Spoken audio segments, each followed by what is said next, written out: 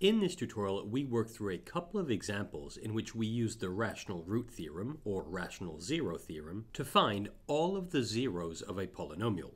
Now, the first example we're going to look at is the one we see here. We're given a polynomial function, f of x, which equals to x cubed minus 2x squared minus 5x plus 6. And we're going to work our way towards finding all of this polynomial's roots, or zeros.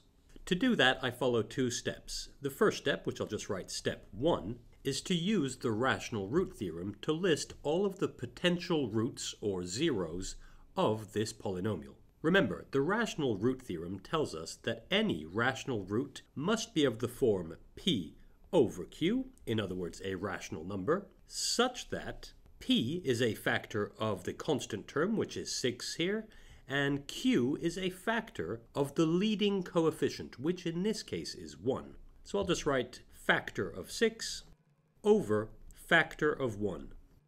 Now, the factors of 6, well, those are plus or minus 1, plus or minus 2, plus or minus 3, and plus or minus 6. The factors of 1, on the other hand, well, that's just plus or minus 1.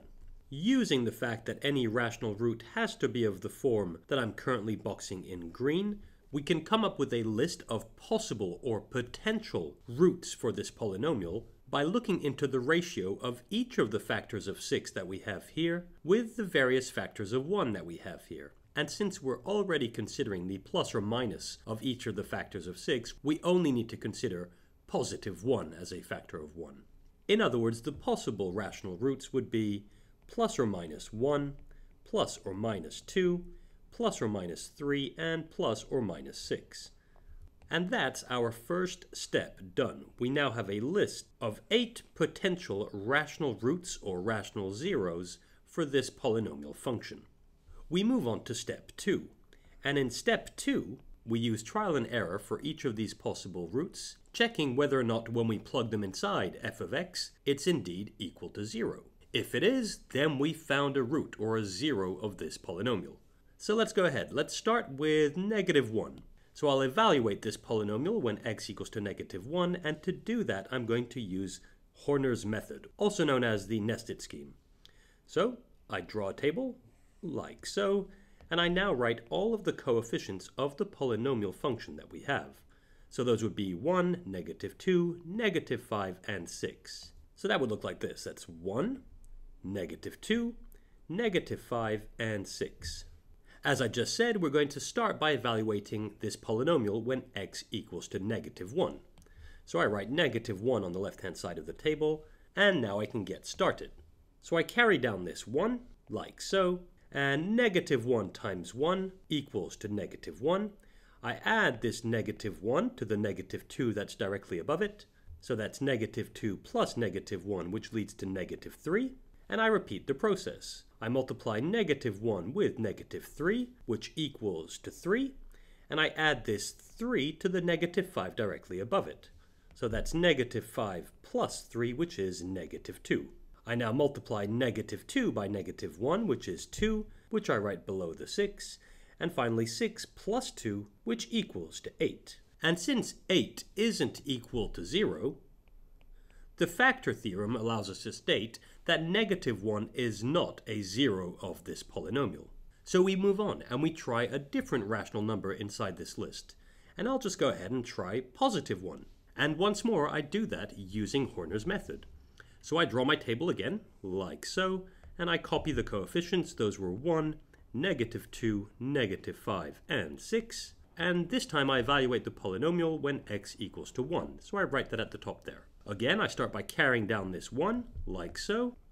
And now, 1 times 1 equals to 1, so I write that here. And I now add this 1 to the negative 2 above it. Negative 2 plus 1 is negative 1. I carry on. 1 times negative 1 is negative 1. And I now add this negative 1 to the negative 5 above it. Negative 5 plus negative 1 is negative 6. I carry on this way. Negative 6 times 1 is negative 6. And I now add this negative 6 to the 6 that's directly above it. And we can see that 6 plus negative 6 is equal to 0. The fact that this is equal to 0 tells us that f of 1 is equal to 0. In turn, the factor theorem allows us to state that x equals to 1 is one of the zeros of this polynomial. Another way of saying that is that x equals to 1 is one of the roots. The factor theorem also allows us to state that x minus 1 is a factor of this polynomial function.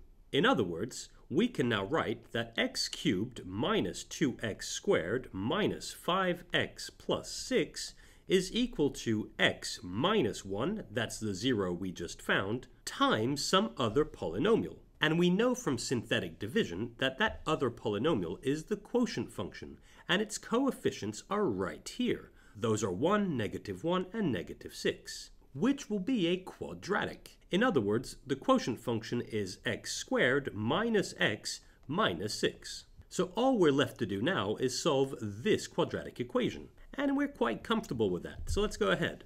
We need to solve x squared minus x minus 6. Well, we could either do this using the quadratic formula or by factoring. Factoring this quadratic, we find that this equals to x minus 3 times x plus 2. And so combining this x minus 3 times x plus 2 with the result we have written here, we can rewrite our polynomial that was x cubed minus 2x squared minus 5x plus 6 as x minus 1 times x minus 3 times x plus 2. And this is known as root factoring the polynomial.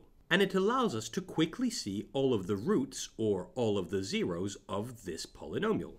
Indeed, this first factor, x minus 1, shows us that 1 is one of the roots of this polynomial, since if x equals to 1, this equals to 0, and the entire polynomial equals to 0. So I'll just go ahead and write x equals to 1. Similarly, this second factor, x minus 3, this shows us that x equals to 3 is one of the roots. Indeed, if x equals to 3, then this factor equals to 0, and the entire polynomial equals to 0. Finally, this factor x plus 2 shows us that x equals to -2 is one of the roots of this polynomial, since if x equals to -2, this factor equals to 0 and the entire polynomial equals to 0. So we can now state all of the zeros of this polynomial. Those are -2, 1, and 3. And that's the final answer. We've just found all of the zeros of this polynomial thanks to the rational root theorem. Let's look at another example.